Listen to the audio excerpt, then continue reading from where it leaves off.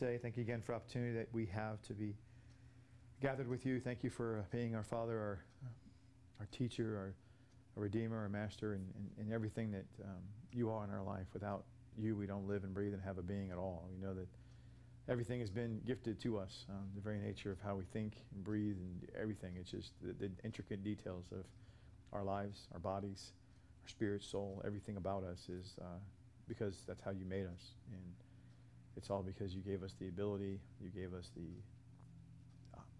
understanding of anything we have. We know that without you we have no life in the physical. We always know without you we have no life in the spiritual. We know we have no insights apart from your ability to show us those things, your decisions, your preordained will before time to give us those things. And so it's just so much to really wrap your arms around, to think who we are, where we are, personality-wise, experience-wise, spiritual understanding-wise, physically, strengths, weaknesses, all the things that you have forged in us are for your purpose, your glory, because that's what you felt your goodwill and pleasure in doing so. And so I just came to grips with all that. It's just so difficult to understand why you do what you do and how you do it. So, but we thank you for it, and help us to continue to come to grips and understandings of just who you are, what your word has said and continues to say to us in these times past to these people. We look at our entire life now and the needs that we have as a people continuously, and we have highlights of anniversaries and birthdays that come and go, and these great joys of remembrance of what you've given to us, and yet we also have the times of physical ailments of our loved ones and of ourselves and of different situations, spiritually, financially, and physically and emotionally, and we just ask that your blessings would be upon all the needs that we know that we have, and you continue to meet those needs with the best and suitable way that you know best, and help us to understand and embrace the acceptance of your will in our lives. So be with us now. Continue to be our teacher, our counselor, our guide, as you continue to unfold and just reveal to us the truth in your word, as you can continue to show us as you use, we believe, the writer here in Barnabas to have such an experience of what you have given to him and through him and all around him, to be the one fitted to write these things and insight about how we are to be prepared as believers and what's out ahead for us. So continue to teach and guide and direct. May all the things be said and done be pleasing to you. May you be just pleased with, again, all the understanding of us being at your feet, learning from you and you alone. We ask all these things in Jesus, Yeshua's name. Amen. We pray. So these lessons for today, of course, will be on Hebrews chapter 3. We went through Hebrews 1 and 2. We went through introduction, I should say, for quite a bit, then Hebrews chapter 1 and chapter 2, and it's quite a bit. So a couple of things to preface and to make sure we're understanding. As you can see, I erased the initial, I kept up the initial introduction and other snippets for the first many lessons so that it's kind of there in front of you constantly with the other messages. But now it's time to move on and continue to take chapter 3 and move forward. I'm just doing synopsises now to remind you that, again, a book was written by the AD 60-61 by Barnabas because he was a Levite, influenced by Paul, insight into leadership and early beginnings of Acts. And it's unique to this book. He also is, it's a book of encouragement, and he was the encourager. He was called that, so he was called the encourager. And the book's about encouraging us.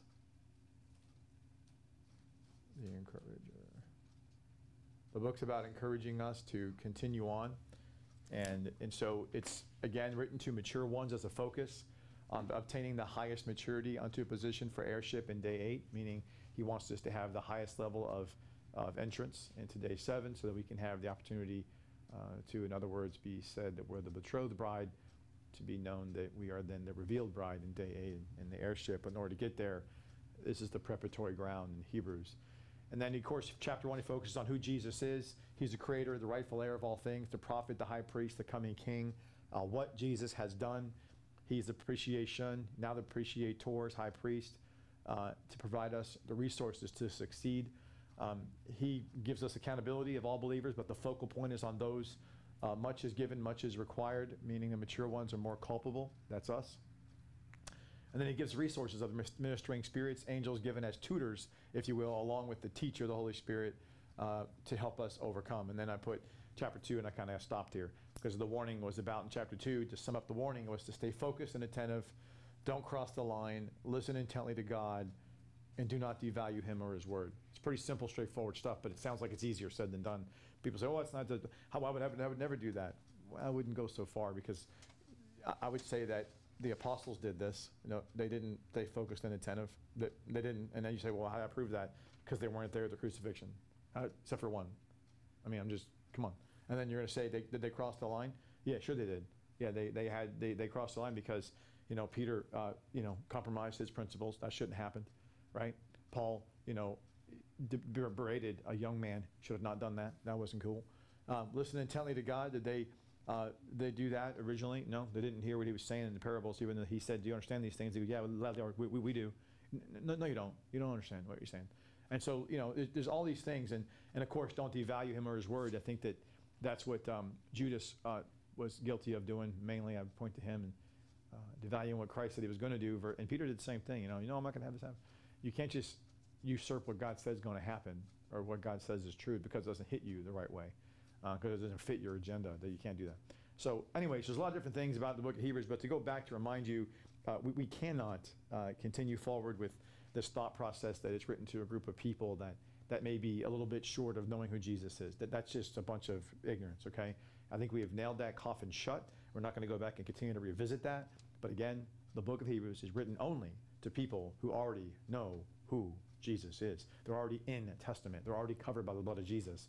So that's right, folks. Everybody you read about from chapter 1, verse 1, all the way through the whole book is people that are in Testament. In Testament. Now, granted, he's talking about people that the majority of them, hence to the Hebrews, that are Hebraic Christian people. So in other words, they were Christian folks who were Hebrews or Jewish people. They were either from the origination or they were proselyte Jewish people, one of the two, but dominantly, genetically speaking, Jewish people that came to faith in who Jesus is as Messiah, Mashiach. Now, that's the audience. So you can differentiate or think differently, but it's going to confuse you as you go through this book, and we cannot allow that to creep into your minds and let you think, which also has crept into my mind, which I have found out in revealing in chapter 3, is that our things of how we think about the kingdom things, that we call it, there are certain demarcations that we have used to say in the past. And if you remember, I don't know when it was years ago, we saw there was two growth cycles. There's a growth cycle of sporos, the word of God, and there's a growth cycle in the sperma, the word of the kingdom, or the secrets of the kingdom of the God. So we know there's two different growth cycles depending on what the criteria is. One criteria is like graduating high school to get a diploma from the word of God, 100-fold fruit. One is the secrets of the kingdom of the God, to graduate that level of obtaining the highest level of understanding of the secrets and mysteries applied, right? But that's really hard to do. But the reality is just the same, that you have to have that duality of understanding of growth, right? Well, with that being said, what I had made a mistake on, and what I found out in chapter 3, was that when I was reading the book of Hebrews before not studying it, I would take out certain words like medikoi. And I'd say, oh, medikoi is referring to those who are of the sporos, and not realizing that medikoi, I should know this. I mean, it's just like a duh. But medikoi, oi, means those who are partakers. So those of the medikos. So of the medikos, there's a certain medikoi among that medikos he's talking about, which is like, oh my gosh. Hence the phrasing soon medikoi is those amongst that group of medikos. There's a unique group of those who are with the soon medikoi. And so both of those oi represent, as we always see in Scripture, a group among another group. So it's a faction amongst a larger group.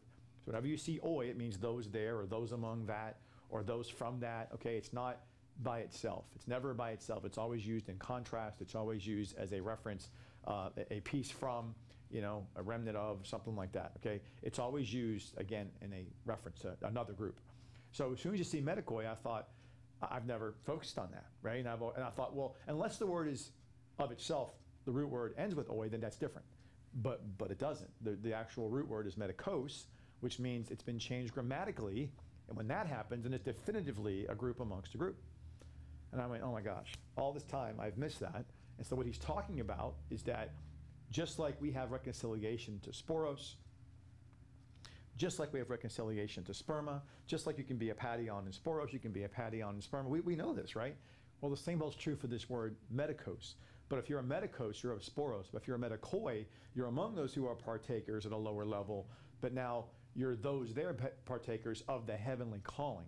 So therefore, those can be medikoi who are in this position to have been given the heavenly calling. So who's that? Well, those are those people referenced in Luke 19 who were given the secret mina, right?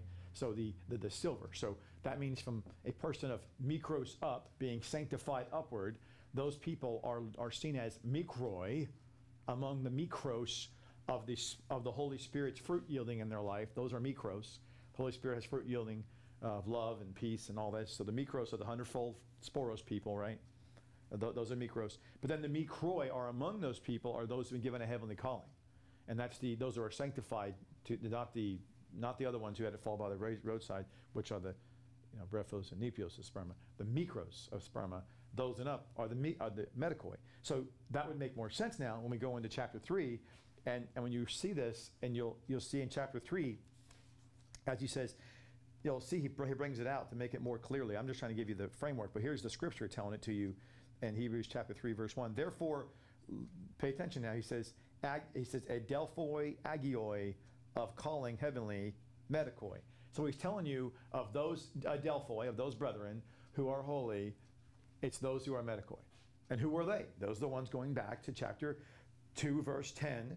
He told you already, it's those many oi, those sons, those weos people. He's talking about those sons. He's going to do earlier. He's taking those adelphoi. If you look through, he's the prince of their salvations. Excuse me. And in verse 10, he's the prince of the salvations. But in verse 11, is where the adelphoi. So he says, those are the ones who are agia. They're the ones who are agioi. They're the ones that are being sanctified, and those are the ones who are the adelphos. He says there, but then later on he says adelphois in verse 12, that he's not ashamed of the adelphos, and he says the adelphois are those in the midst of the congregation he's going to praise, and he's pointing out the top hadion in verse 13 and in verse 14. So all this flow of chapter 2 is about of the brethren. There's the adelphoi amongst the brethren, because remember, he's talking to mature ones specifically, but in view as people that believe in Christ, in general speaking, that are of the kingdom understanding. But he's specifically highlighting those who have been given the higher culpability, who are in a position, and hence he's talking about the ministering spirits in chapter 1 given to those people. So remember, just because he's focused in on a group, does not mean other people don't hear him, remember? Because even though the apostles, you had Peter, James, and John, who were always called out, but all 12 would hear him teach, right? They all hear him teach, but you knew that those 3 heard him differently than the others because of their close proximity of relationship, right? And then you could even say John even more so. And so, just like anything else, you have him right now in today's modern world. The word is out there for everybody to read, and people can read Hebrews, and those who don't know the truth can read the same words we read and not understand a thing they're reading. And yet we read it and go, how can you not see that, right? It's the same words. It's just doesn't resonate with them because the Spirit does not allow them to see that. And some of it's based upon their inability of not wanting to be different, and some of it's based upon God not showing them that. It could be a combination of both. It's always God not doing it, obviously, but is it because God's not doing it and that's just the way it is, but your heart's in the right place? Or is it God's not doing it and you're being arrogant and stubborn? And that's a whole different level of it. That's a different. So if God's not doing it, that's a given. The question is, if God's not showing you the truth, are you in the right place to be teachable, whether he does or doesn't? That's the point that we have to be at. And some people aren't at that point. He's going to talk about that later on in the book of Hebrews when he talks about being immature. So in chapter 5. But when we go into this chapter 3, when he says, therefore, holy brethren, again, adelphoi, agioi, of the calling. So what are they medikoi of? Of the heavenly calling. So the medikoi here are those who are medikos, those who are partakers of the fruit of the Spirit, those who are partakers of the fruit of the Spirit, who've been given a heavenly calling invitation. The mikros people and sperma are now medikoi. You say, well, wait a minute, I thought they were koinonoi at that point in sperma. You're going to find later on, I'm getting ahead of myself here, but I got to make sure I put this picture out for you so you can understand this, and I will write this out. So follow the bouncing ball. You're a medikos when you bear the fruit of the Spirit, because you have 100-fold fruit. You have love and peace and joy, right? Okay, you're medikos. Then out of those medikos, God will give some of those people the silver of the mina, the understanding of there's more depth behind the Word of God, right? And then when they get a heavenly calling, they get a klegot, or they get selected, they get a heavenly calling, and they get this heavenly invitation. These mikros people and above of sperma now become seen as metakoi because they're partakers of a heavenly invitation. a heavenly calling, right? Then God's going to discipline them. He tells you that later on in chapter 12. When he disciplines them, because you say, well, why are you assuming they're going to be disobedient? Just relax. Every one of us is a sinner, so every one of us needs to be disciplined. Okay? It's just the way it works. There's no such thing as you getting scot-free off that hook. There's no such thing. So because of us all being the need for discipline, because we're sinners, therefore as a medicoi person, when you're disciplined, therefore through that suffering, you now become partakers as a medicoi to now be koinonoi, because now you've suffered through the discipline of understanding, and how the book later on will tell us in chapter 12, you've endured discipline. And because of that, your medicoi heavenly calling has now become realized in your life, and now you've become now a koinonoi, because now you've suffered through that discipline of God's correction. And it's about you remember it. Okay, you don't forget that stuff. Yeah. Okay, so the 144,000, the soon medicoi, none of them are the koinonoi. No, not yet. But they will be in tribulation, but not now. No. But I mean, as of when they are deputized, they are not koinonoi at that. They haven't been. That's the whole thing. They haven't been disciplined. They've been disciplined, but haven't responded with endurance to discipline. That's the difference. In Hebrews 12, he talks about they're disciplined, but they don't endure the discipline. If we endure the discipline, we'll become sons. That's the key phrasing. It's ahead of ourselves. But so all medicoi are disciplined, but not all medicoi endure the discipline. And then when you do, you become a koinonoi. And of course, that right there, the medicoi part automatically says sperma. Correct. The oi, yes, correct. Medicos is sporos, medicoi is sperma, which I did not see the demarcation until this book. Yes, sorry. My apologies, Big. Yes. First of all, Pam said partakers of the divine nature, the sperma. Are we still seeing chapter 3 being day 7 and chapter 4 being day 8? Yeah, so, yep. So we're still in line with the whole views of the days. The difference is that, what's the thing you said before that? Sorry, you said something about, say it again, babe, sorry. Partakers of the divine nature? No, not that. So medicoi are not partakers of divine nature. The partakers of divine nature are the soon koinonoi. That's the one. So you have to be medicos, medicoi, koinonoi, and then soon koinonoi. And when you're soon koinonoi, then you're partakers of divine nature. Only then. And You, is that 30 fruit no, no, soon koinonoi is going to be those particularly, it could be, well, since the Lord has shown me adjustments on this, I used to think it was potentially could be 30, but the more I'm seeing this, it's probably more going to be maybe 60, but definitively the 100, obviously, but it could be 60 as well. I don't think it's 30 anymore of that. I don't think so. Because they're not of the same mindset. The mindset is the difference. Why this says soon is because you're with the same mindset of wanting to grow in wisdom with the Lord. And the 60 and 100 have that in common. That there's just different levels of wisdom, but they both have that same fullness of understanding, whereas the presumptiveness is among the 30. They're different. They're mature at a lower level. They don't match up.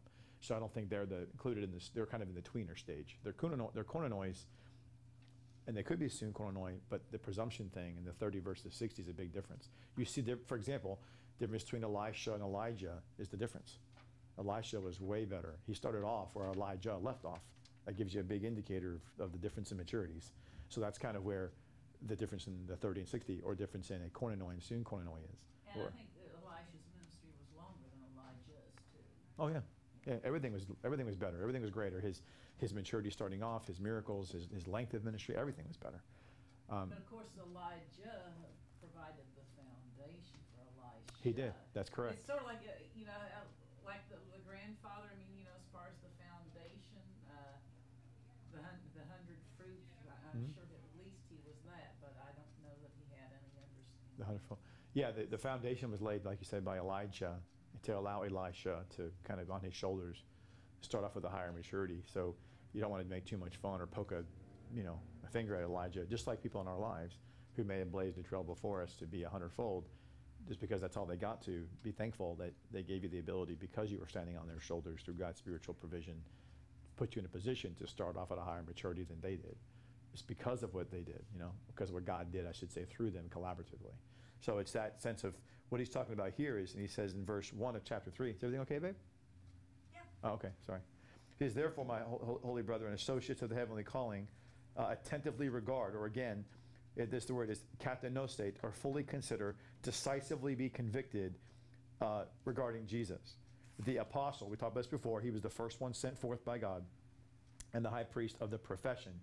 And the profession meaning of the things that are been spoken, which is talking about, again, the things spoken, not of his salvation, not of he's the high priest of our atonement. That's not what he said. He said that of a profession, which is a homeologos, which means of the word spoken, which is speaking to the teaching of our words, he says to him, which is the same as us, talking about the actual, it says confession on the right side, we talked about that, but this is about the teaching, the wisdom, the mysteries, the secrets. So he says in verse 2, who is faithful to him, who appointed him, which is the word to be made. He was made even as Moses was in his house. Meaning Moses did not start off as the prophet over Israel, did he? No. He was made into that position by God. So God the Father raised up Moses as a prophet unto Israel from humble beginnings, from discarded beginnings, from beginnings that were marked with death of babies. Sound familiar? Just like Jesus, right? No one paid much mind. He was amongst the death of other infants. No one even knew about it until years later. No one ever we see recorded said, hey, what happened to that kid anyways in that bull rush on the river? What happened to that kid that survived? No one ever mentioned that. Not recorded anyways. Not even in extra biblical information do we find anybody going, hey, what happened to Miriam? What happened to that kid, your brother? Is anything, what came of him? No one ever asked. Until he grows up to this high station in the Pharaoh's house, and all of a sudden they start to have rumors going around, and then they start hearing about that, and then of course he kills the Egyptian, and then he rises up against Pharaoh, and then the rest is history, right? And then you have all this other stuff, and that happens where he's 40 years in Egypt, 40 years in the desert, and then 40 years later God takes his life, and you're just like, okay. But he's going to get into something in chapter 3, which is very, very interesting. And it is day 7, by the way, but you're going to find out, to preface this, chapter 3, he's about to preface the house of Moses. So it's important to understand what he is talking about.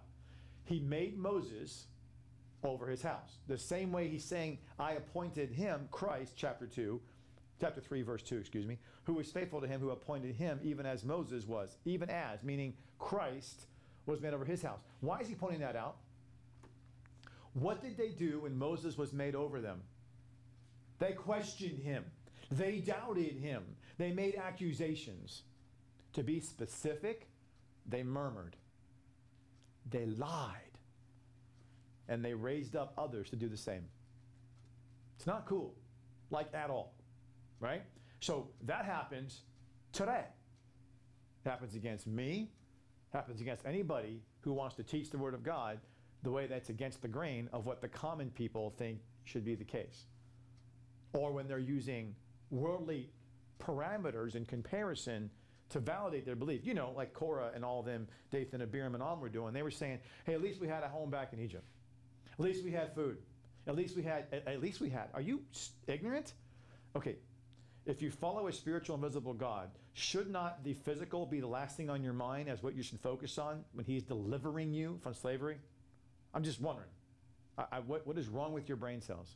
He's breaking the physical bond to demonstratively show you there's a spiritual bond that you also need to be broken of. And you haven't learned that lesson. Boy, you guys are dense. You went through a body of water. You had a tornado fire hold back Pharaoh. You had a pillar by night, a cloud by day, a rock moving. You got water from a rock. You complained he gave you quail from heaven. It's unbelievable. Manna's dropping down. What else do you guys want? It's unbelievable how ignorant they are. And you know that book I gave you, that shorter book, Yeah. said, you know, of what they complained, the leeks, the garlics, and there were 6 items there, but there were 7 items listed by the Lord in the land of Canaan and the land of milk and honey. Oh, they complained about 6, but God listed 7. Is that what you're saying? In Canaan. In They Canaan. 6 in the land of Egypt, but there were 7 God gave them in the 7. land. That's pretty cool. So in this chapter 3, he's going to talk about basically number 16 about the provocation, I should say, that they caused upon God. And the reality is, people think, well, then, okay, they weren't ever saved. No.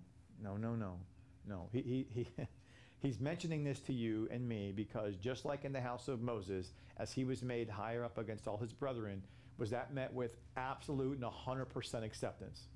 Yes or no? No, it was not. Is it not the same with Christ over his household? Is everybody in Christ 100% accepting what the book says? No. Because think about what the issue was. The issue was about they questioned his authority. They actually said he was going to be a tyrant and a dictator over them. They were putting words in his mouth that weren't true. They didn't like the fact they had to kowtow or answer how God was speaking through Aaron and Moses. They didn't like that. You know, like it is with us today. Those of us who teach the truth, what Scripture says, they don't want to hear that because now they have to submit to a faction of minority of people where the majority says you're full of malarkey. But back then, there really wasn't a majority. We're going to look at it in just a minute. But there was 250, and later on there's like 14,000 God takes out as well. But there wasn't a ton of people, comparatively speaking. But they were building a groundswell of an insurrection, of rebellion against God. And through his people, Moses and Aaron. And he didn't like that at all. And so here you have him talking about that. He's leading into this when he says in verse 2, who is faithful to him who appointed, who made him. That word made is, again, poesanta. In other words, he wasn't that way to begin with, and then he became that way. He was made that way, meaning, as mentioned in chapter 1, Christ as man grew to the place where he acquired the heirship. He proved and validated his rightful place to be heir over all things, not just of heavenly, but of earthly. He could have done that from a celestial sovereign standpoint, but no. He subjected himself to a frailty of a man, just to say to you and me, you got any questions? To not just validate to you that even in the form of this weekly vessel, I still took claim, the rightful claim, what's mine? No, I'm good. Thank you. And so he says, because of who he is and what he has done, there's nothing you could say against him. He hasn't made his rightful claim. He sure has. As King of Kings, Lord of Lords, there's nobody better, right? Only God there is. So verse 3 says, for he has been esteemed, or that is, as the word permanently esteemed, because it's written in the permanent tense, he has permanently been esteemed in a way that is more glory than Moses. He's esteemed more worthy of Moses' glory as of much as the builder has more honor or more value, more worth than the house itself. Now the builder, the house, the word he's building, the word for building there is katakusas, which means the ongoing, watch this now, the ongoing specific detail of the house of Moses. Was it not detailed? Well, yeah, sure it was. From the dietary law, from the governmental law, to the tribal responsibilities, to the priesthood responsibilities, to where you would encamp, to how you would interact with each other, to how you were to respect his words, to the 613 commandments that are all lined in therein. There's a lot of detail going on. To how the tabernacle was to be pitched and torn down and put up and set up, and who was to do it, who went first. I mean, the Kohathites, Meunites, and so you can't just sit there and say, oh, it's just, God just goes happen chance. No. He's very detailed. So he's saying that same word here, the katas kusas, he's making you realize, as you're a Jewish person he's writing to, who's now believing in Christ, he's going, hey, remember the detail and the specific nature of how you had to follow the line when you were in the tribe of this and that and the other? And they're like, yeah, I remember that. Yeah. My forefathers told me all about that stuff. Yeah, okay. Well, that's the way it is in God's house, with Christ now as the head. Huh? I thought we were free in Christ. I understand. But there's a lot of details. He's telling them in his house, the same detailed principles exist. The same order of things exists. And now all of a sudden their eyes are like, what'd you just say? He's like, yeah. Think about what I am saying to you. First of all, Moses was made over his brethren. Was it accepted widely? No. Did he himself exalt his way to that throne? No, he was made that way. Differently, Christ did obtain and acquire it. But just like with Moses, God the Father imputed to him a name above all names and gave all authority to him, right? That's what they have in common. The Father imputed that unto Moses, just like he imputed that unto God the Son. But there was details in that house. And just like in Christ's house, what the difference is, it's way ongoingly more worthy of esteem and more value than the house of Moses, is what verse 3 is saying. Then in verse 4, he says, for every house is built by someone, but he having built all things is God. The same word's used again for built. He who ongoingly puts the details in place is none other than God himself.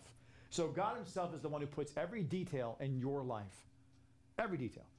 Physically, spiritually, emotionally, mentally. I don't know what you want to phrase it as. It doesn't matter how you want to see it. I remember long ago I was looking to talk to a person about the sovereignty of God. A person who believed in kingdom things. A person who believed the difference between salvation and inheritance, and they understood some kingdom things. And I said to them, you do realize that every detail is ordained by God. And he said, and he's an older man in his 60s, and he knew kingdom for about, I don't know, say 20 years. And he said, no, his own words, paraphrase, God does not care about birds and germs. And I go, okay, his words. I said, wait. So think what you're saying. So you're telling me that one bird has to your point, has a germ that gets in that bird, and that bird gets sick, affects other birds, and those birds don't do certain things that then provide the ecological cycle that all affect crops and other things, and all of a sudden that affects man, and God just goes, I wasn't really caring about that. No, I'm good. Really? You actually think God just puts like an autopilot on nature? And he said, yes. Wow. So you think God just sets auto on just the details? He said not the, God doesn't care about those fine-tuned things. The fine-tuned things are what make us into the whole. Do you realize that, right? That makes no sense what you're saying. Then why would he say why would he make the statement that not one jot or tittle, not one tiniest thing will go away from my word if he doesn't care about details? That the smallest thing will fade, he said. The flower and grass may fade, but not my word. Not until all things are fulfilled. I'm telling you, it ain't going to happen. So why would he put such much pride and statement into every detail of what he says, which, by the way, wait a minute, he spoke and all things came into existence. Doesn't that validate what I'm saying? So he said every word matters. It won't every jot and tittle. And all things came into existence by his word. Therefore, his creation, all that we see, is on the premise of what he had spoken to existence. Therefore, it's all detailed, which matters to him. So I don't understand how you can say details don't matter. But people say that because they don't want to go into that conversation, because when they do, it leads them down the sovereignty path. When they're free willers, they don't like that. They don't like that at all, because that just makes them feel uncomfortable. So well, here, the very hairs on your head are numbered. That's details. Oh, it is, right? I know, and because they grow and they fall out, right? Hairs on your head, and he has them all numbered. So here, and God, plans. Man may plan his steps, but I mean, a man may have his. How does it say in the Proverbs? A man may plan his steps, but God marks out his path, or something like that. I can't remember how the phrasing goes. I should remember this. But in verse 5, he said, "And Moses indeed was faithful in his whole house as a servant for a testimony of the things to be spoken." Now here he's talking about Moses being a servant, and the word for servant there is therapon, which means he was a willing servant continually. So a therapon is a willing servant. It's written in the plural, meaning he was willingly, consistently that way, which is now you know why he and Abraham had that distinctive adjective of being called a friend of God. It's pretty awesome, right? Well, you can see why. When you're a willing servant to constantly, continually be there at the bequest of what God wants of you, that's going to please him. How could it not, right? So he's saying here in verse 2, he was made that way, Christ. 3, that he is the one who's detailed in his house, and it's more glory, more honorable, more value than the house of Moses by far. God's in control of all the details, verse 4. Verse 5, Moses was in his whole house an ongoing, willing servant. But he was doing it for what reason? For himself? For the people? No. For a testimony of the things to be spoken. He was doing that to show you how Christ himself would do nothing, as he said, apart from the Father, but also to show us how we're to conduct ourselves in a house of servitude, to be willing servants constantly at the bequest of, what do you want from me, Father? What do you need from me, Father? What do you require of me, Father? Not the other way around. Can Moses just run buckshot and do what he wants? No, he cannot do that. He was the high guy in charge, and he was given lots of wisdom and accountability, but he had to do what God said. Yes? Todd said a man's heart plans his way, but the Lord directs his steps. Thank you. Proverbs 16:9. There you go. He said also, I have that verse taped to my computer. There you go. I love it. Thank you. Proverbs 16:9. Thank you for that, Brother Todd. Appreciate that. So, memory's not the best sometimes at remembering everything. People always say, boy, you remember stuff. Well, I don't remember everything, right? So thank you for bringing that out. So here's Christ being talked about by Moses, because it says Moses was this, the reason he was the willing servant, the therapon, continually willing servant, was not for the people's benefit. It was to be a testimony of the things to be spoken. It says into. He was that way. Look at the left side of your margin. And Moses, indeed faithful in the whole of the house of him, as a servant into a testimony.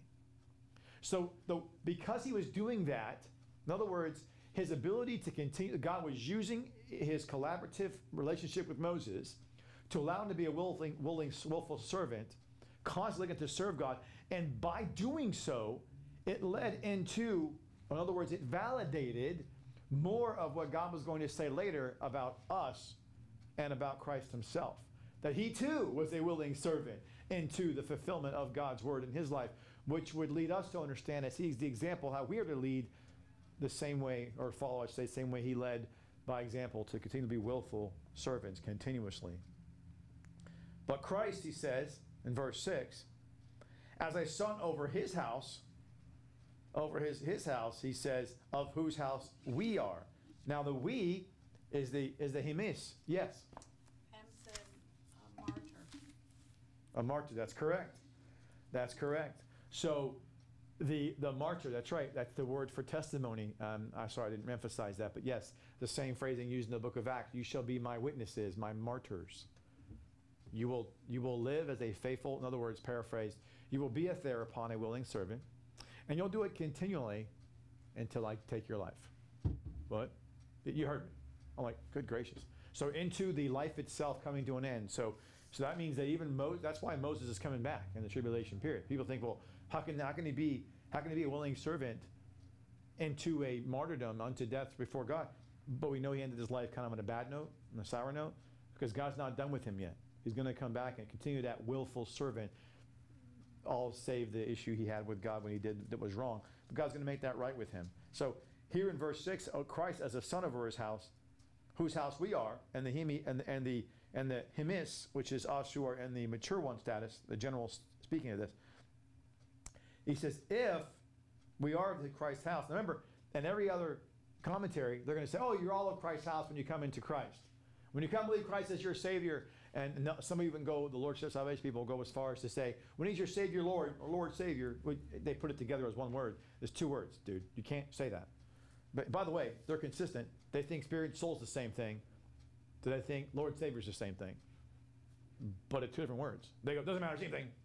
But it's two different words. Doesn't matter, same thing. Okay, whatever, man. So they're just like that. So that's fine. So here he says, if we are of Christ's house, verse 6, which is conditional, if we hold fast the confidence and the exaltation of the hope. Let's talk about this. What is the hope? Hope, ilpis, is hope of inheriting of the earth. And the hope, when the is a part of it, so hope deals with inheritance, bottom line, okay? Hope deals with inheritance. When you see an article in front of the hope, or the hope, which is the hope, it's speaking of the hope that's in the heavenly. Because again, what would you rather have? In Moses' house, there was the earthly inheritance of the 11 tribes, and of the 12th tribe of the Levites, they were actually given a heavenly inheritance of God himself. What would you rather have? Well, so there's hope. They all have an inheritance. And there's the hope. There's the heavenly inheritance specific to God himself, which we would say is the divine nature, which you don't get to have the hope until day 8. But in order to be in position for the hope, you must live up to the heavenly calling to enter into day 7, Ariston, Melting Feast, preparatory for that. Yes? What's the exaltation referring to? I'm going to get there right now. So the exaltation, since you're on that word, it's the koshima. It means a rejoicing as the result of. Rejoicing as the result of what? It didn't just say rejoicing. It's interesting, the suffix ma is at the end of it. Look at it yourself. There's a word, he could have just said kochma. He said koche. No, he said kochima. Why do you say kochima for? Because he means as the result. You're joyful as the result of what? You're boasting as the result of what? Of God's love and provision in your life. Because you're realizing the depth of God's love and how deep it really goes, not just the level of him saving you away from your sins, but providing you the insight to the mysteries and the secrets of who he is and what he's written. That's pretty profound. So as a result of that, you have more joy. You're not just joyful because God loves you. You're more so joyful as the result of how he has loved you. The specific nature of how he has provided for you. Because you get it. We get it more than most people. Because most people, for example, will say, Christ died for my sins, and I'm joyful for that. And I am boasting in that God loves me. And then but if you realized if you realize that a small fraction of people amongst the masses that he has brought into under his blood will be able to live with him forever and forever on, there's only a few that get to be with the close proximity, and he's invited you and me to be in a position to do that. As a result of that, it makes it a little more joyful, and knowing that same God who saved us from sin and death is the same God who's given us the greatest life opportunity ahead of us that's ever been known. It's unbelievable. Well, it hasn't been known yet, but it will be, right? And so the reality is that when he says the confidence, the word confidence here is the word perission, which is to have a confident, bold resolve. So we only have our Christ, so rephrase it. We're only of Christ's house if we hold fast, which is really take hold of it really tightly, the two things he said. You just put on one of them, the kachima. If we are overly joyed about the hope he's been given to us. He gave us a chance to have the heirship in the heavens. That's insane. And only a few get to have that even opportunity. He's given that to you and me. So if you hold fast to that and you position yourself to be confidently bold, to be, I'm going to have not just confidence, I'm going to have the perission. I'm going to have the emphatic boldness and confidence in what God has given me and who I know he is. I'm not going to lose, and nothing's going to shake me from that. No physical ailments, mental, emotional, financial, whatever it is, no challenge is too big that I'm going to be cowered away from what I've been shown to me in my heart and spirit to be true. It's not going to happen. I always make it the people at work to say to me, they'll make a phrase and they'll funny and they'll say, "Oh, you're just resilient." And I'll say, well, the thing is with me, if you were to put a word picture around me, those little things you see, those little posters, I'd say you put resilient. I would say that's me. Meaning, I may not have success all the time. I may not have the best responses all the time, but I don't quit. And you could bludgeon me and beat me. And I said, I'm like that little Rocky word picture of that boxer. My eyes may be shut and swollen, and I may have broken ribs, and I have blood on my mouth. But until you knock me the heck out or kill me, I'm going to get back up again and come at you. That's just who I am. That's just who I am. I do that in a metaphorical sense, spiritually. I've gone through things in my life personally, individually, and a marital life where it's been challenging physically, financially, mentally, emotionally, spiritually, all that stuff. And I just keep on moving forward. To me, it's like the Job thing. What other choice do I have? That's where my mindset comes from. Okay, what choice do I have? To get angry at God? Oh, what's that going to do? That's not smart. Get angry at myself, which I do for moments, but long term, what's that going to do? Angry at other people? What's that going to do? So my mindset's always, I go through that cycle, don't get me wrong, but it ends up at the same place, which is get up and get moving. I just go. And in some ways, somehow, God just works it out all the time, right? He just always does. And I just got to keep myself in that place. So when he says have goal, have confidence, resolve, and the perism, he's talking about not just any kind of boldness and confidence, the kind that comes from knowing who he is, who he's made you, and what he's promised you out ahead. So to have resolve in life is one thing, but to have resolve knowing that the stakes are high is quite another. And that's what he's talking about. The stakes are the highest they could possibly be. Have the kind of resolve that your holy life depends on it. Holy, as in W-H-O-L-L-Y. Your whole life depends on it. Your spiritual outcome depends on it. It's not funny. It's true. Your spiritual outcome depends on you being resilient. It's not a joke. It's a fact. So he says, and if we do that, we belong to the house of Christ. Wait a second, man. I was told by commentaries, well, okay, Jesus lives and he dies, then I believe in him. He's my Savior. I'm in his house. That's what I was told. Everybody's told that, right? But how do they explain this? Now you see why they have to be Lordship Salvation orientated. They have to force works into saying, well, then it can't be something that we have to do as an accountability issue. Let me see what it must mean.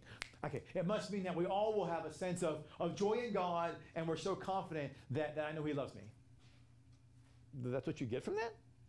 Yes, that's all they get from that. The hope is heaven. The joy is God loves me, and the confidence is knowing he's never going to stop loving me, and that's all they believe. They miss so much because they refused to believe that the book was written to, number one, the people of God, number two, not just any people of God, but mature ones in a position to enter with a view to inheritance, and that is what the focus of the book is. There's going to be some overlap where you might get some principles of some things in there that might be nice for you to hear and apply to your life. Doesn't mean you got the truth out of it. I remembered, the best way I can explain this, I remember when I was in shop class, I was not a mechanical person in high school at all. And my dad was a makeshift guy being raised from poor. We mowed lawns. So guess what he did to a lawnmower? It didn't work. He put a Toro, I think it was a Toro engine casing over like a Lawn Boy engine. So I didn't know you could even do that, but he just kind of was like beating the heck out of it, and he would like replace parts just to get things to run. Well, why is that important to know? Because part of the class, the entire semester's class grade was based on bring a lawnmower engine, it doesn't work, take it apart, and make it run. If it does, you pass. Well, I brought in a Toro engine, so I thought, but it wasn't. It was a Lawn Boy engine on a Toro cover. So he gives me a Toro handbook, right? And everybody else gets the handbook based on the engine they bring in. So the teacher's right there trying to help you. The book based upon the model and make of what it is. Start taking it apart. We're into like maybe week six. All of a sudden I take it apart. We're taking out a little piece at a time as we're learning from the test grades, and then you go through, it's kind of combining the mechanical with the actual word reading and all this stuff. Get to the part where I'm taking it apart back in week 6, I think it was, and I see like in Boston side engraved, it says Lawn Boy. And I'm like, what? Because I couldn't figure out, something didn't match up on the book to the engine, and the teacher comes over and says, you got to start over from scratch, everything's wrong. You got to do it over with the Lawn Boy now. So what's my point of that story? The point is, but at first, it seemed like for 6 weeks, I was checking off all the boxes. Everybody else in the class, we were in teams of 2, we were all on the same progressional chart. We were all doing the same things. Take this apart, check, do this, check, until it got to the part where it veered off to be different. Only then did I realize, oh gosh, something's not matching up. Then I looked closely and saw the different word. It said Lawn Boy, and it wasn't a Toro, and I was like, oh my gosh, you gotta be kidding me. And I was just frustrated as all get out. And I got a C on that class. My first C I ever got in my life was in that class. And I'll never forget it. And that was why. Because I started with the wrong premise. But the wrong premise did not reveal itself until weeks later. Because there were similarities of how I was able to apply a different specific detail. Was different totally. Toro engine, that's the same as the Lawn Boy engine. But I was able to apply the general overlay of common thread. I was able to apply that for about 6 weeks until the specific detail caused me to go awry. Now let's just say I didn't change at that point and go to the Lawn Boy manual. Unless I tried to force the Toro handbook onto a Lawn Boy mechanical piece of fixing it. It wouldn't have worked. But I would have been in denial, wouldn't I? I would have been like, well, the book is wrong. You know, I wouldn't have accepted it, right? I mean, because humans are like that, right? The same holds true for God's word. People will take what they want out of the verse because there is some common understanding that can overlap between what the truth really is saying versus what you want it to say. But there comes a place where there's a fork in the road where the details will reveal to you it's not that way at all. And you got a choice to make. Start over, right? Or push forward and be in denial that you can't possibly be wrong. Unfortunately, the latter is what most people do. And that's why they don't understand Hebrews. They continue to push forward because they don't want to believe what the word is saying, that they have to start over again, even though they know the impasse of the common things they had in common for a while, where they're thinking, what they're reading, all of a sudden it comes to a place like right here, they're going, okay, wait a minute, salvation by grace through faith, but that makes me in the house of Christ, but yet he's clearly an action of work here. I have to do things to be in the house of Christ? That does not speak to salvation by grace through faith. Even if you are going to say it's just love and confidence in God's love, why do I have to do that to be in his house if he put me there by grace through faith? I'm confused. They don't want to address that issue. They just skirt right over it and move on, just like I was doing with the Toro Lawn Boy issue. I didn't know until it was forced for me to know because I couldn't actually go past that point. And so here in verse 7, he says, therefore, because of this confident resolve we have to have, because of the high stakes, because of the kachima, the rejoicing we have because of God's love and provision, because of the hope of the heavenly inheritance. Therefore, he's telling you, because of the high stakes of what we've been given and who it is that we're looking to be having close intimacy with is Christ himself. As the Holy Spirit says, verse 7, today if you will hear his voice. Now here we go. And the word there for therefore is like, it's the word for dio, or through this, or through as says the Spirit, today if you hear his voice. He says this a couple times later on as well. So he's talking about hear his voice. Wait. Go back to John 10 for a minute. Look at this. Go back to John 10 for a minute and look what John 10, what Jesus said and what they know, because they were told before that they should be listening to Christ. If they believed him, if they believed Moses, they believed him. He wrote of them. But here in chapter 10 of John, he says, Jesus answered in verse 25, I told you, you did not believe the works which I did in my Father's name. They testify to me. But you do not believe me because you are not of my sheep, my probaton. My sheep, my probaton, hear my voice, and I know them, and they follow me. And I will give them aeonian life, and they shall by no means perish to the age. This is John 10, verse 25 through 28. And so here we have him saying, if you will hear the voice. How can you hear the voice unless you're in a position? You can't be a little lamb because you're following other sheep. You have to be of the probaton status. In this case, he's saying, look, you're in this position where you are, so to hear, and you better pay attention. That's why he starts off with, pay attention, right? Look closely at Jesus. Because as the sheep, he's saying, sheep, attention. The shepherd's calling you. Yes, I'm listening. So that's what he's trying to tell you. Yes. Pam said the Spirit, the Holy, reserved for faithful ones. Yeah, well, in this case, no, not reserved for faithful ones. When he says the Spirit, it's interesting you're saying that. That's a good point. So when he's saying the Spirit, the Holy, because there are times, to your point, where the Holy Spirit is referenced in different ways. I'm trying to find patterns for that and how that would be used, because your great point you're bringing out is the article the is actually sometimes emphasized for the Spirit of God and the Holy, the Spirit. I'm having a hard time myself trying to differentiate what's used where, but it does bring out a different sense of his paraclete nature. So it's bringing up that he's always the paraclete, right? Comes alongside of us. But when he's referenced as the Holy, the Spirit, in this case, that's what it's saying here. It says in verse 7, the Spirit, the to pneuma, to agion, so agios. So yeah, you do have him being emphasized here as not just the paraclete, not just a paraclete, but the paraclete. In other words, he's the tutor behind the mysteries and the secrets more so than ever. He's closer to you than, it's just like, another analogy again is like when you're in school and you have when I first learned about algebra, it's different.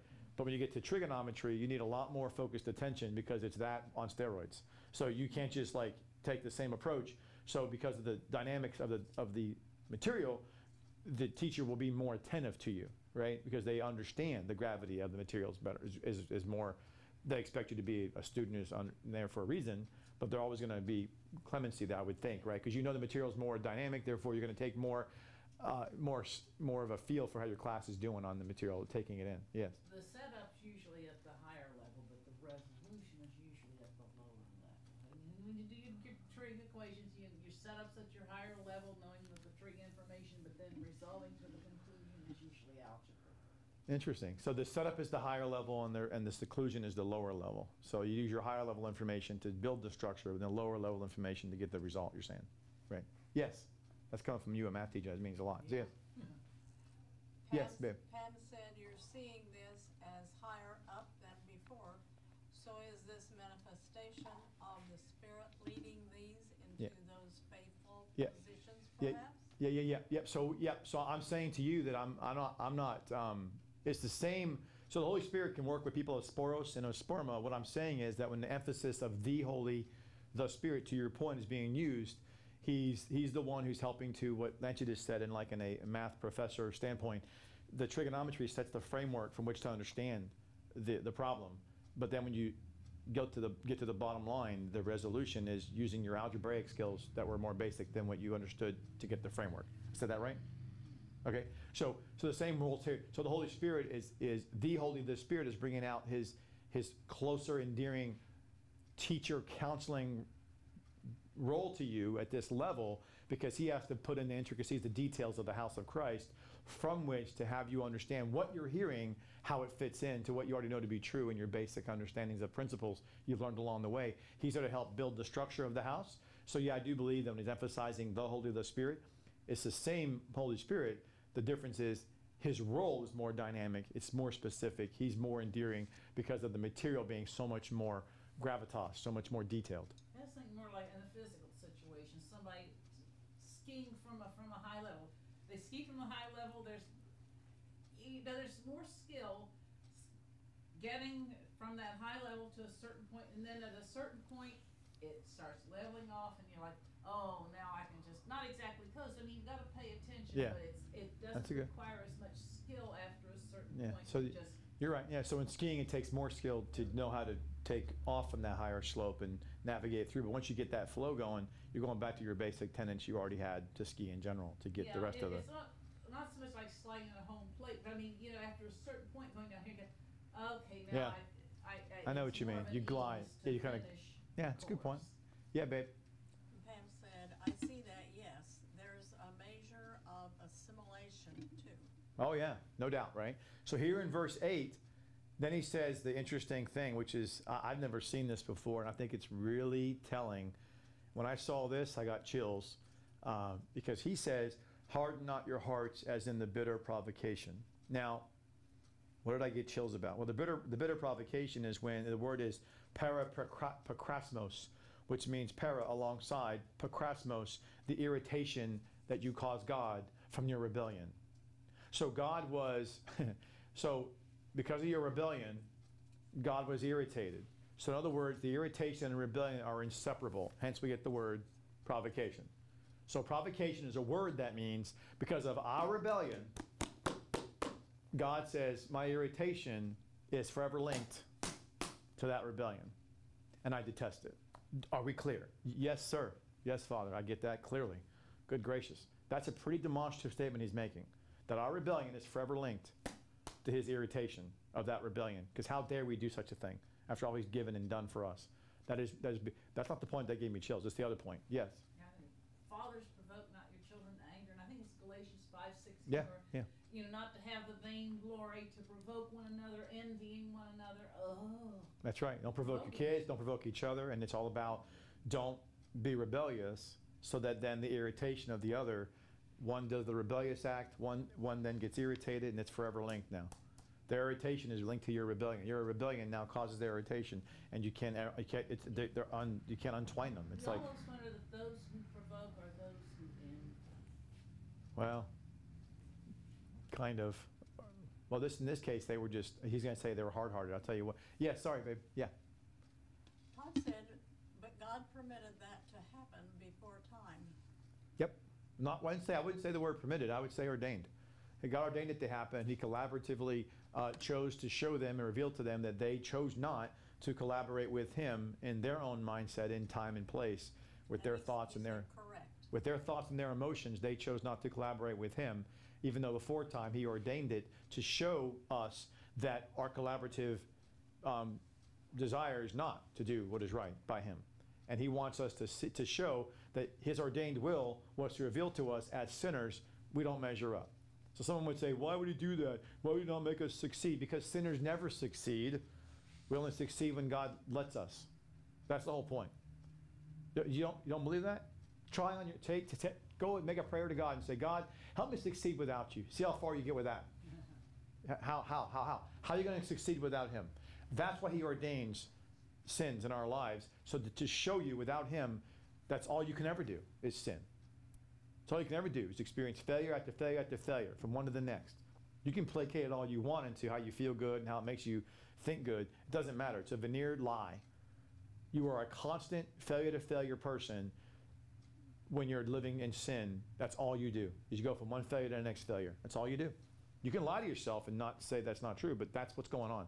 And so when God's intervening, he goes, well, now you're just experiencing failures, hopefully less of them, on your path to a success that I'm leading you down spiritually. That's the difference with him in your life. When you collaborate with him, that's the difference. The failures are still there. The difference is the gravity of them is less, the frequency of them should be less, and thirdly, they lead to an ultimate success. That's a big deal.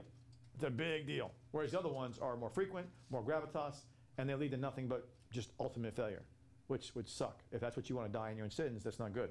So that's what he's talking about. So here, when he says, harden not your hearts, the word harden is, It's the word, I'm going to pronounce it out for you. Scariatic.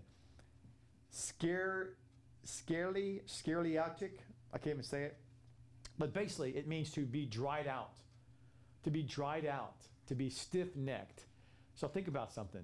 Dried out. Right away, the first thought came to my mind is the Word of God. The water of God's Word. Jesus said, you thirst, you take of me, you'll have living water, you'll never be thirsty again.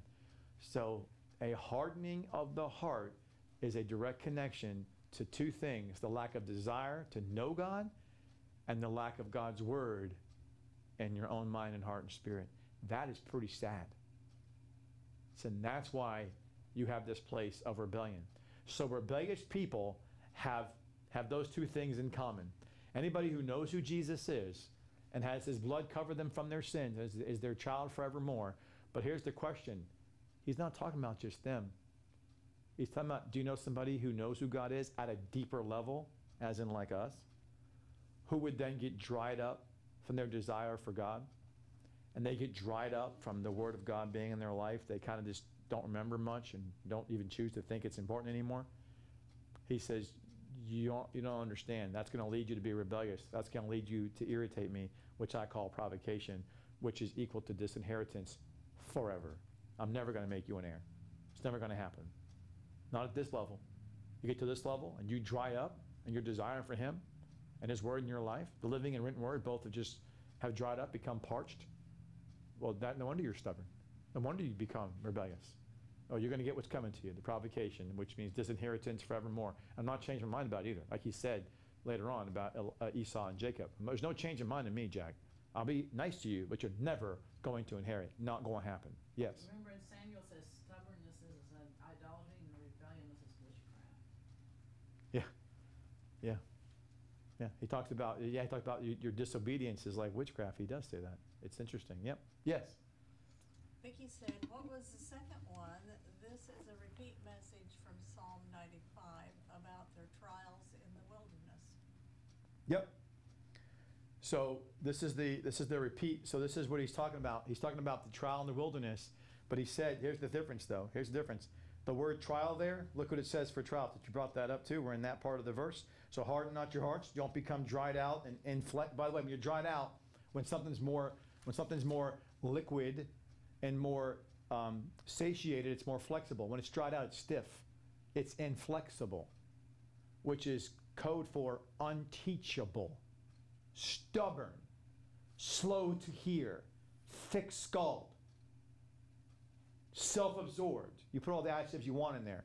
That's what happens to someone who gets hardened. We'll get to your point in just a minute. So when you're hardened, you're dried out. You're dried out from desire for God, from the Word of God in your life. So what happens? You become more inflexible. You become less and less teachable because your mind's all made up with the facts. God and His Word have no more place in your life. Now, people might say, wait. Now, remember now, he's not talking about people that said, now, Korah, Dathan, and Abiram and on. Here's the question for you. Did they want to worship false gods? No. They did not. Not true. Not true. They wanted to take ownership of the leadership of the people. They wanted to usurp Moses and Aaron. That's what they wanted.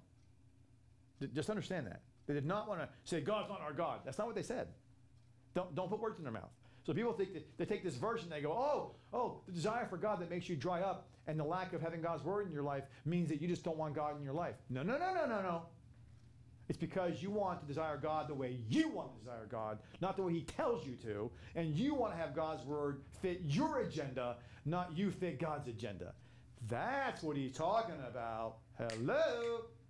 Yeah, you get inflexible when you get unteachable because you don't want to see yourself as a subject to worship God the way He demands and to have God's Word be not subject to your thoughts, other way around. You're subjected to it.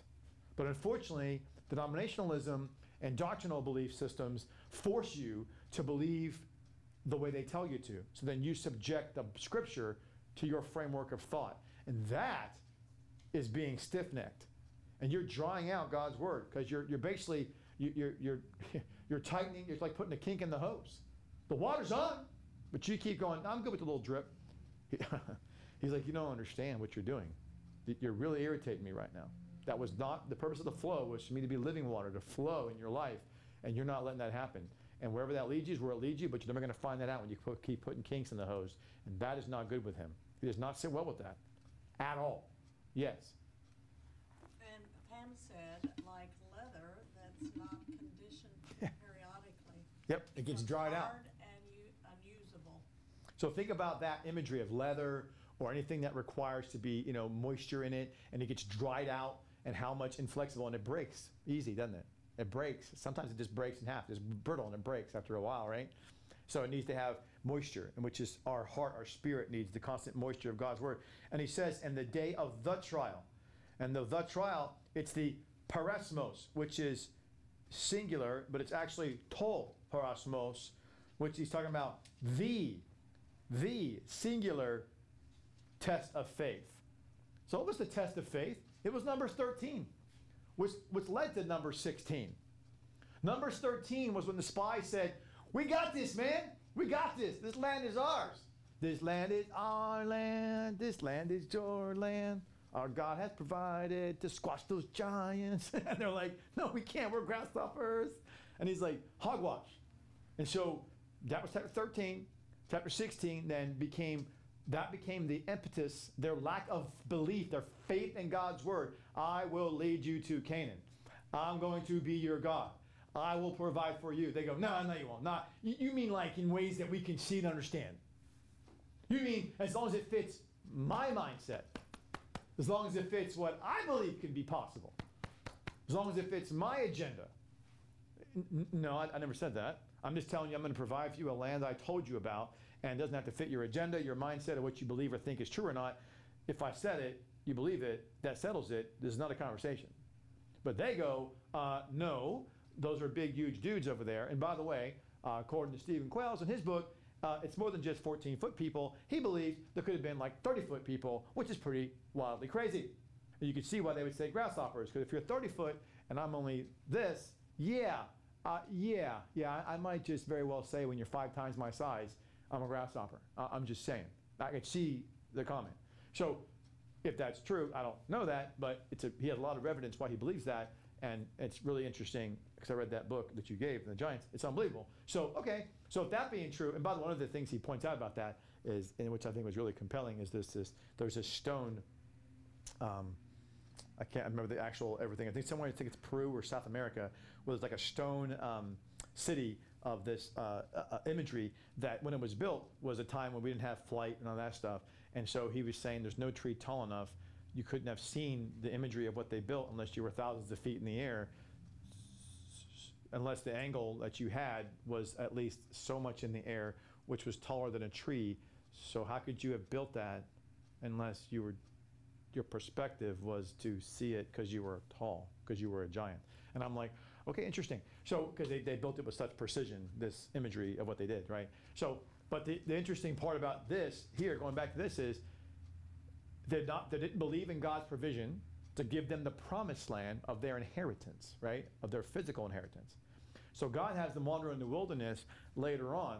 But here we have chapter 13 about that, and then chapter 16, you have this usurpation upon Moses. Let me read to you in chapter 16, if you go there, since we're on this topic. So go to chapter 16, and you're going to read the heart and soul of what they did in their provocation. What the trial was their lack of faith, which resulted in, so the test was, you're going to believe me or not? You're going to go by what you think, what you believe, or go by what I said and what I told you to do? I said I was going to do this. I told you to go to the land, go get them. And so they, a couple chapters later, result in this comment that they say, and just read a couple verses here from verses 10 through 14 of Numbers 16. It says, he hath indeed brought thee near and all the brethren to the children of Levi with you, and did you seek in this manner to officiate also as priest? This is Moses saying to Korah. And verse 11, you and all your company who are tumultuously assembled before God. As for Aaron, who is he that you murmur against him? Then Moses sent to Dathan and Abiram and sons of Elah, and they said, we will not go up. It is a small matter that thou hast bringing us up to a land flowing with milk and honey, to kill us in the wilderness, that you would be a tyrant over us. You are a chief. And then he went on. So I'm just letting you know that they are murmuring, they are telling lies, and they are leading a coup to go against Moses and Aaron. And later on, when God opens up the earth and destroys, and then has the fire, in verse 36, there was 250 men. And later on in verse 49, he says, oh, not to be outdone, there was a plague that comes to some other people at the altars of the incense of the fire. And he says, now they who died by the plague were 14,700. Yeah, so just at 15,000 people on the count of Korah were drop dead Fred. Yeah, he's not playing around, right? And so here when he's talking about the provocation and the trial was, are you going to believe me or not? You just heard them mention their usurpation against Moses and Aaron was because of the land flowing with milk and honey. They're like, I'm not going there. You're out of your mind. You're out of your mind. The sea was enough. The whole thing was enough. I've had enough of this. Enough of what? God providing miracles and provisions no matter what your eyes see and tell you? I don't understand. What's wrong with you? It's just so stupid, right? It's so crazy.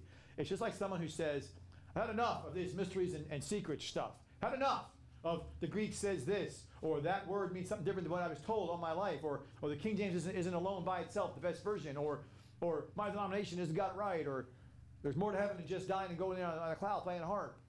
I had enough. Have you now? Oh, okay. You're going to tell God what you want him to be, and you're going to tell him what you want his word to say. You're not going to just go with the flow and have him be who he's showing you he is and let him teach you what his word says. That's not good enough for you. You go, no, I know who he is. Don't redefine him. And I know what his word says. Stop adding things that may confuse me. Okay. That's not good, like at all, because that was the trial. Remember what faith is? Believing God at his word. Matthew 8, the centurion soldier, when he said, just say it, Lord, and my servant's healed. He said, I can go there. No. I'm a soldier who commands many. I say it and they go. You are the master, the creator. You just say he's healed and I believe it. And Jesus said, I've seen no greater faith than all of Israel amongst this Gentile Roman soldier. So here you have the Roman centurion.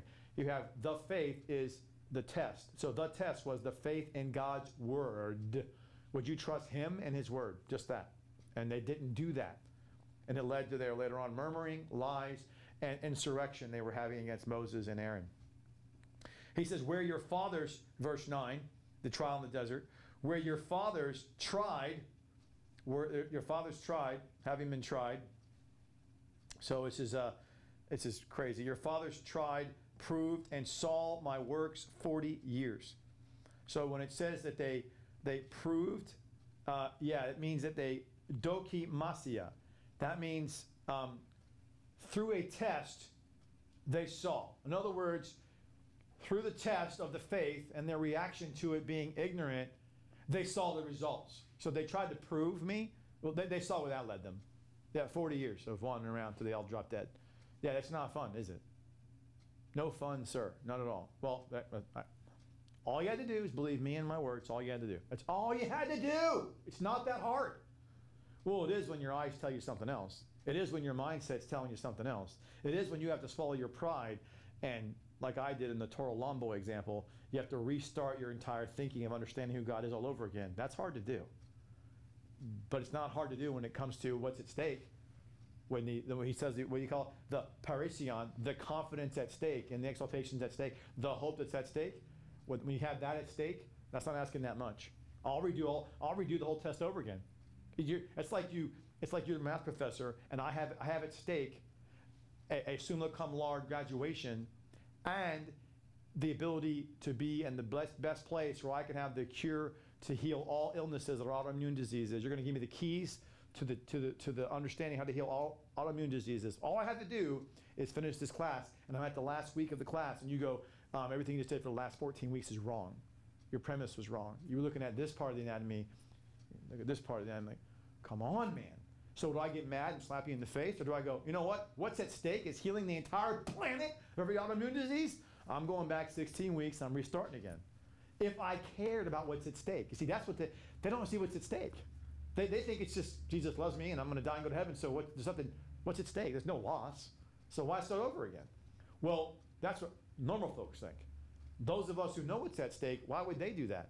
Unless they, again, get hardened, they lose their desire for God, and they dry up in their belief in what God's word says, and they become just like those who never heard the secrets and mysteries, and they think, yeah, what's at stake? Is it really real anyways?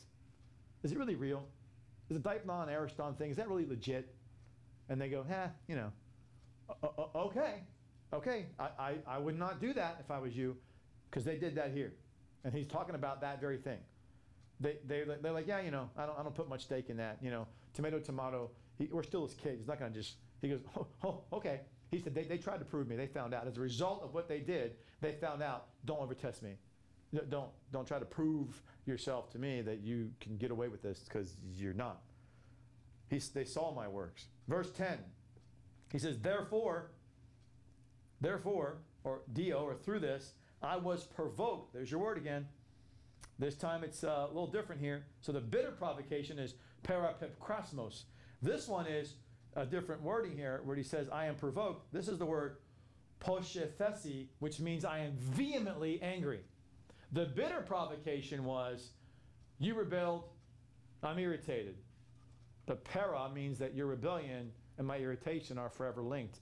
But here he says, therefore, because of your rebellion and my irritation, then I was provoked, I was vehemently angry. That's pretty, I mean, goodness gracious. To get God irritated is bad enough. Now he's telling you, I am vehemently angry. Why would he say two different things? Think about it. Didn't they do two different things? Well, yeah. They failed the test. They failed the perismos with not going by faith, believing who God was in his word. That made him irritated because they rebelled against him. But what else did they do?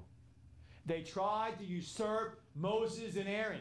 They murmured and they lied and tried to lead an insurrection on the basis of their misunderstanding and refusal to believe God in his word. And God goes, I'm already irritated enough that you refuse to believe me and my word. Now you're taking me off to vehement anger when now you're murmuring and lying against who I put in charge, which is like murmuring and lying against me. And then on top of that, you're trying to build an insurrection of others to follow suit. He is angry. You can see why. You can see why. It's bad enough that you're a dillweed and you go, ooh. Then you're going to murmur and lie and lead an insurrection, do just like you. Ooh, I can see the anger. And now you see why Jesus went in to the temple and, now you see why he said, you're making those double the son of Gehenna as you. Now it makes more sense, right? Because when you don't have faith, then you're leading others to be, you're murmuring, you're lying, leading the insurrection to follow even more worse than you're doing, because the basic premise is that the test was, believe in me or not. It's that simple. And when you don't, it'll lead you to, your rebellion leads you to murmuring and lies and insurrections against God and his word, which starts with his people, which are right in front of you, that are in the positions to tell the truth. You don't want to hear that. So here in verse 10, he says, therefore I was vehemently angry. I was provoked that with that generation. So people say, oh gosh, God's angry with all the Jewish people. No. That generation, the people who did that. That's why, remember, they died off in 40 years. It wasn't all the Israelites. It was those people that did that. And said they will always err. This is such a, so indicting, by the way. The word always is the word ai, A-E-I. It means continually and constantly. So God's saying that's your disposition, to continually and constantly err. What does err mean? Well, the word err means to wander. It's the word planotai, written in the, again, ongoing sense. So you will ongoingly, constantly, continually be one who roam off course and deviate because you always want to be misled. That's just who you are. Wow. That's pretty. So you think about that. So now you see why God's saying you must believe me and what I'm saying, because our predisposition is to constantly, continually want to be misled. And that's why people say, why do you like an illusionist? Why do you like a magician? Because think about it. Don't lie to me. We've all been to watching a TV show or seen a Broadway show or seen something where someone did an illusion and you're like, wow, that's pretty neat. How'd you do that? But don't lie to me now. You know the heart of that is deception, right? We all know that. But it still kind of makes us go, that's pretty neat. But they're lying. So they're deceiving you, right? So God's telling you that you're in your heart. We want to be misled. We want to roam off course. It's our nature. It's our sinful nature to be entertained by our sins. And so he's saying that's why it's all the more important, because you're constantly, continually in a state of wanting to be misled. You don't even realize it. That's why I'm telling you how important it is to have, when the perismos is there, your goal is just believe in me, trust in me and my word. Trust in me and my word, not in what you think, not in what you believe, not in what you feel. Trust me and my word, me and my word. I'm telling you. And yet we don't do it. And he's telling us, the writer here, and Barnabas is saying, look guys, you more than ever before, you more than anybody else, please do not make this mistake. There's too much is at stake. And he says that they err in their heart, but they did not acknowledge, look at this, acknowledge my ways. You know why they didn't acknowledge his ways? The word acknowledge is the word agnoson, which comes from the nostos, meaning they didn't know about. So think about this. How could you not know about things unless what he said back in verse 8 was true? Because your heart was dried up. And when your heart dries up, that means your water of God's word in your life, his presence and his truth, is absent. Which means that you're not aware of what the secrets and mysteries speak to, what's at stake in the future. You lose sight of it. You're not even aware of it. You don't believe me? I'm not going to name names. That's not right. But there's people that we've known that have forsaken and left things in their rearview mirror. If you said things to them today of what you know to be true from Scripture about the future heirship and what's at stake, they're not going to know that at all. They're not going to have any acknowledgement or awareness of those things. Why? Because the Word of God in their life has dried up. They're stuck in where they used to be. Because of their rebellion, because of their being dried up, and the things that we just talked about. They didn't continue on holding the resolve of having joy as the result of God's love and provision to give them all this information about who he is and all this opportunity to be alongside of him in the days ahead. They just take that to heart. They didn't take it to heart. They take it as like, just a throwaway. They didn't believe it's true anymore. It's just sad. And so here he says, they didn't acknowledge my ways. So all this it ties together. The reason that you don't acknowledge is because they were hardened, and the reason they were hardened is because they didn't hold fast. He's telling you the equation, okay? If you hold fast with resolve, and you always are joyful in God's love and provision because of that, and because of what's ahead, what's at stake in the hope, that'll help you to never become dried out and be hardened, which will lead you to not become tested by your faith and question God and his word to forsake it, which will then not lead you to be ignorant and not acknowledging that which is true. Right? It's just that simple. He's telling you. He's not referring to those who don't know who Jesus is. He's referring to folks who know Jesus is at a higher level, the mature ones. So in verse 11 he says, so I swore. I made an oath. It's a pretty dramatic statement he makes. I made an oath in my indignation, which is his wrath, which is the word orge. And it's not just orge, it's the orge, which is the ultimate stored up, swelled up, fuming anger. He made an oath and fuming anger. When is the wrath of God being revealed? Well, it's going to be in tribulation. There's wrath of God. The wrath of God's in tribulation. It's going to be at the end of tribulation, the very last. There's going to be some wrath, but the wrath of God happens in the second half, specifically at Armageddon. That's when it all comes down pretty hard, man. Jehoshaphat, Gog and Magog too. That ain't funny. That's pretty, goodness gracious. A lot of death will happen. A lot of carnage. A lot of billions. And then he says, and he says, I swore my nation, if they shall enter my rest. If they shall enter my rest. And that he's talking about there is the word enter into the rest is speaking to day 7. So they will not enter into day 7, meaning if you're of this mindset and you think, I just missed out entering in the Ariston. I mean, I'm going to fall short onto the safety net of inheriting or at least entering the earth. He says, think again. What? No, I'm not flaying. Did I just kill them, let them stay on the earth? No, I opened the ground up and had them been swallowed, didn't I? Oh, my goodness. Yeah, and then fire came down after that. He's telling you that if you do this, you have no chance of entering heaven or earth. You will be in Gehenna. He's not playing with you. It's not funny. If you rebel, you'll be dealt with accordingly. And Gehenna is for rebellious people. And that's what you shall be for the entire time. You will not have a change of mind in him. You will not. I'm telling you, it's not going to happen. So he's saying that's where you're going to be. Now in verse 12, he says, beware, or take you heed, which is the word blepete, which is the word blepo for look, but he's talking about it in a way of observe closely, the way it's written here. Observe closely, brethren. And the word brethren, again, adelphoi. And the context back to chapter 2 to now, the adelphoi is the mature ones who are in a position to enter with a view to inheritance. So those who are of the fruit yielding, that are growing in that, I would say specifically 60 and up, but 30's in view peripherally. But the adelphoi, the mature ones, with focus on the 60 and 100, with 30 still in view. But he says, take heed, adelphoi, lest ever perhaps, or shall be, lest there should ever be in any one of you an evil or a paneros, which is an influenced by evil heart, by apostatizing from the living God. And the word apostatizing is the word we know, apostasis, to stand away from. You don't want to stand away from, and the word there is written in the plural, ongoing. So in other words, you can stand away from God's word. You can apostate singularly. That's not what he's talking about here. He says don't apostatize on an ongoing basis. How gracious is God? He's given you a mulligan, if you will, to say, you're a sinner, you're an idiot. You might fall off the cart and apostatize from me, stand away from the truth, but you better get back on that horse really quick because my patience runs thin. Okay?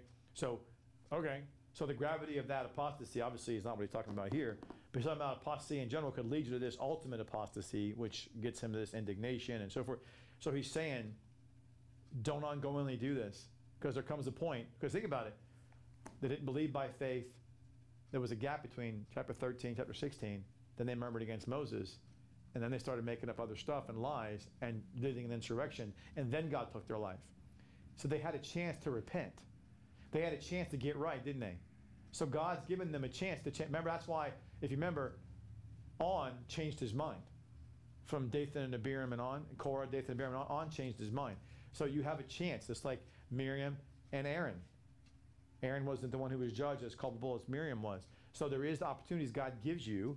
So God's letting you know, don't ongoingly hold this disposition. It's one thing not even to go there at all, but when you do get there, you better get right, man. It's just not even close to funny. I was saying about the Korah, Dathan, and Abiram tithes, like, well, I'll go back to that, the 100-fold thing. It's like, no, it's not. No going back to. Yeah, once you know this, you can't go back. Yeah. Yeah, something else lost my thought on that, but there's just something about that going back. There's no going back to that lower level for what they knew. There's just no going back down the way. Any man putting his hand to the plow and looking Turn back. Yeah. is not fit. They're looking back. Yeah, and that's what. They're not fit for the kingdom of God. You can't look back. Yeah, remember. They got their hand to the plow. They messed up. They're looking back. They look back. Yeah. And Elisha, to your point, when he was called by Elijah and God told him, he cooked and ate his oxen, and he left as if there's no chance to go back. He cooked he burned the bridge, Jack. I mean, he was like, I'm not going to do oxen ever again. Just to make sure about it, I'm going to cook and eat them. Okay, I think we're good on this. Yeah. First of all, Todd said, why don't they use the word not, shall not enter into my rest? So in verse 11, it refers to not entering into day 7. Does that mean they are in Gehenna? Yep. For all of day 7? Yep. Is this only for the Jews? No, he's talking about this is the Jewish people that, remember, are in samples to us, and that's what the writer and Barnabas is bringing out. God's bringing out that don't follow their example because this is what's in store for you. So their physical word picture of inheritance and judgment and accountability is in similitude applied to you, because he's comparing the house of Christ and the house of Moses, and he's comparing the gravity of the situation. There's much more at stake here. And so if I treated them this way, how will I treat you when much more is at stake? You think about it. What do you think is going to happen? Even worse.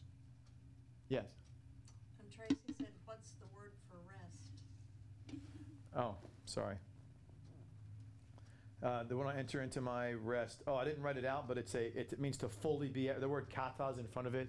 I didn't write it out here, but it's the word that means to be at full repose, to be at full relax. So to be utterly relaxed. So meaning that you're not in that place, because he's in the day of rest. There's two different rests. There's the day of rest that Christ is resting in his kingship office. He's fully completed prophet and high priest. He's in the kingship office. And for those of us, we've completed out of this body of sin and death. There's no more in this state working to strive in this state. We're in a different state working, but not, we're resting from this state. So it's a rest, meaning fully from what was to what is. So it sounds kind of counterintuitive, but you are resting fully from the current state. You've now entered into a new state. So that's what it's speaking to. But I don't know the actual, I didn't write the actual word down, but it starts with this kata. And I didn't even, it's just because the word, I write the words down myself when they mean. Can you say the Greek word, please? Yeah, I don't have it offhand right now. I don't have it offhand, that's what I'm saying. I didn't write it out. Usually I write it out when it's, it means something more like elaborative, but it means the same as what you think it means in the word rest. It means rest, to be at repose. Yes? Vicky said K-A-T-A-P-A-U-S-I-S. There you go. So there's the Greek word, but I didn't write it out because it just means to be at full repose, at full rest. That's all it means. So it doesn't add anything to the text other than being at full rest and repose. So when he says, take heed, observe closely, adelphoi, and the reason why Brother Todd's point about chapter 3, verse 11, why is he should use the word not. They should not enter my rest. And because he's saying that, he says, so I swore my indignation. You have to see, he's saying that, meaning he's saying that statement in anger. He's not making a statement. He's sounding, in other words, I'm not going to yell at you right now, but because I raise my voice enough, people say, don't do that. I hate that when you do that. Sorry. But I'm just trying to, it's just the emotion of the verses and of what God's word's saying. But in this context, he's raising his voice. It's like he's banging the table, like Christ did in the temple. So when he said, so I swore in my indignation, if they shall enter my rest. In other words, as if they will enter my rest. That's what he's basically saying, right? So he's just pounding the, you think you enter my rest. As if, that's what he's basically saying. He's making a statement as if it's a hypothetical slam at them to think you can actually believe it, you can live that way, and there's not consequences, because there is. That's what it's basically the inference is meant from that grammatical structure there. Yes. Vicky said yes, as if. Yeah, it's like what he's basically saying. It's like as if you think, So that's what he basically. So look back in verse 12 when he said again. So pay close attention, observe closely, brethren, lest. In other words, pay closely to what? He says observe closely what? What are you supposed to observe closely? Well, you know what? Jesus, him, and his word, and how we're supposed to have an ongoing, going back to the confidence, we're supposed to have the ton parison, the resolving boldness and conviction of the joy that is because of his love and provision to us, because of the inheritance he's given us out ahead. That's what he's saying. Observe closely. Him and what he's given you and what he requires of us. The three things. Who he is, what is required of us, and what's at stake. Observe that closely so that you don't fall into apostasy.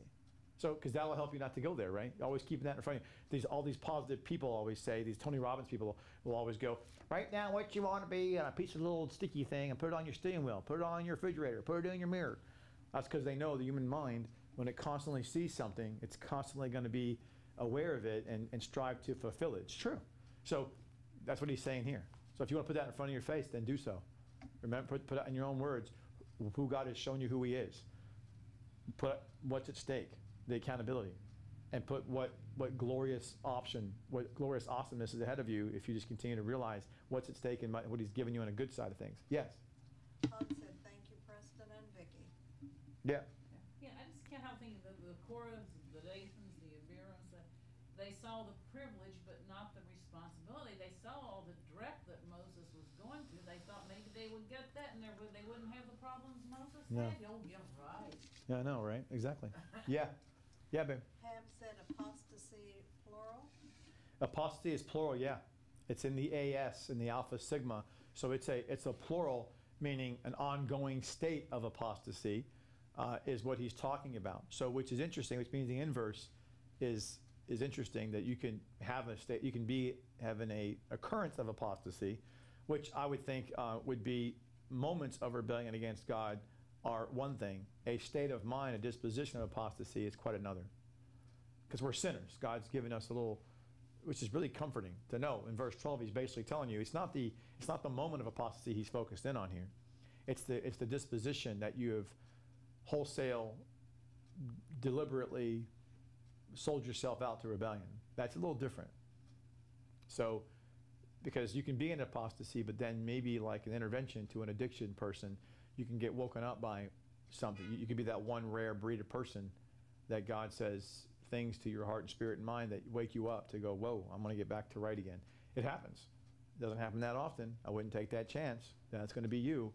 But that's why he says the phrasing, the ongoing person is the one that's got, the biggest fear here. Everybody has a fear. Don't go down that path at all. But it's definitively a dangerous slope if you're in a continual state. And so he says, and that's why he says also the falling away is also in the constant, the apostemi, which is the constantly standing away from. So to stand away from, the apostasis, to stand away from God's word, and you're doing it constantly. The apostasis, to apo, to stand away from, and you're doing it again. Apostemi, you're not standing firm. You're constantly not standing firm. You're constantly being impressionable and wishy-washy with things. So that's the other word, aphastemi, whereas the other one is apostias. So one is apostasy ongoing, means you continue to stand away from the truth, and the other one is you're constantly not standing firm on the truth. You're constantly being, pliable. You're constantly questioning God's word, and you can't do that. And so he says, well, if he says here, do not do that. Basically, he says, if anyone who have this kind of a heart, disbelieving or apostatizing, that's what he calls it. But it should say anybody who is constantly standing away from God and who's constantly not being fully convicted of who he is and what his word says. He says you need to stop doing this because he's the living God. Why would he say living God? Think about that, right? Because you know why?